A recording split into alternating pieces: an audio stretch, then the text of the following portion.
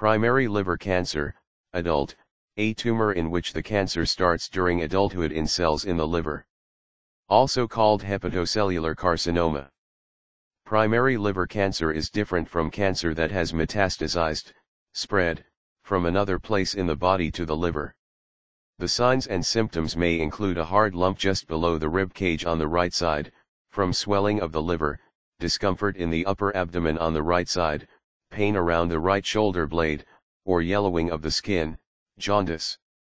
There is often an increase in the blood levels of alpha-fetoprotein, AFP, and alkaline phosphatase. A rapid deterioration of liver function may be the only clue to the presence of the tumor. Hepatocellular carcinoma is potentially curable by surgery, but surgery is the treatment of choice for only a small fraction of patients who have localized disease. Laparoscopy may detect metastatic disease, tumor in both lobes of the liver, or an inadequate liver remnant, and avoid the need for open surgery to explore the liver.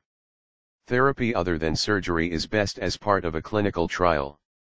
Such trials evaluate the efficacy of systemic or infusional chemotherapy, hepatic artery ligation or embolization, percutaneous ethanol, alcohol, injection, radiofrequency ablation, cryotherapy, freezing the tumor, and radiolabeled antibodies, often in conjunction with surgical resection, removal, and/or radiation therapy. The prognosis, outlook, depends on the degree of local tumor replacement and the extent of liver function impairment.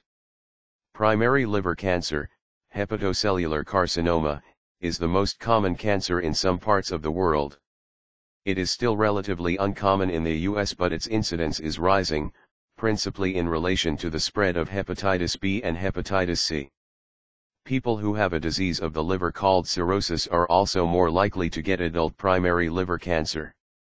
Hepatitis B and C appear to be the most significant causes of hepatocellular carcinoma worldwide. People who have both hepatitis B and hepatitis C may be at a higher risk if they consume more than 3 ounces, 80 grams, of alcohol a day. A first-degree relative with hepatocellular carcinoma also increases the risk. Hepatocellular carcinoma is associated with cirrhosis in 50% to 80% of patients.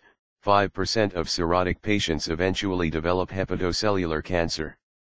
Aflatoxin has also been implicated as a factor in the etiology, causation, of primary liver cancer in parts of the world where this mycotoxin occurs in high levels in food.